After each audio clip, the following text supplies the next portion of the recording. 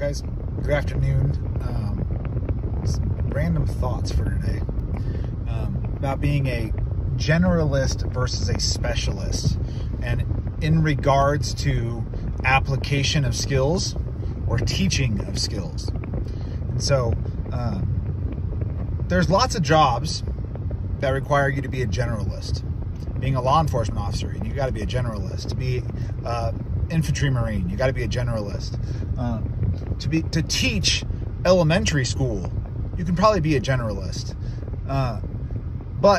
And like a family practitioner and being a doctor can probably be a generalist. Now, that doesn't mean that there's no need to specialize and be a master of your craft. If I get on a plane, I don't give a flying fuck how well my pilot rides his bike or drives his car. I kind of want him to be a good pilot. I don't want a general practitioner working on my brain if I have to have brain surgery. General contractor, but yet you're doing like high-end woodwork on a staircase, on something. Like, yeah, that guy knows how to do some work. Probably not the specialist you're looking for. In teaching, once you get past the basics, past elementary school, in high school, you didn't have teachers teach you every subject. In college, you don't have teachers teach you every subject.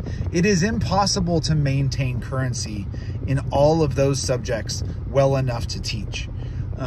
When I was active duty, even though we all did the entirety of the job, when you went to an instructor billet, you were put in a specific cell.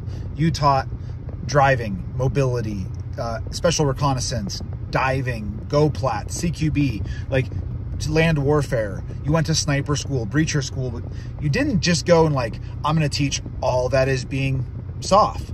And so, because the level of understanding and extra you need to maintain as far as proficiency to teach the subject is higher. So, as an instructor,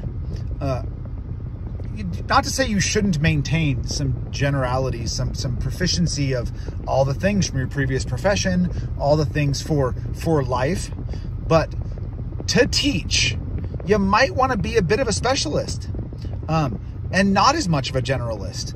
And if you're teaching every fucking course that you have a basic understanding of from a previous profession, I almost guarantee you suck at almost all of them. So, I'm Joe with Bruiser Industries, and I'm out.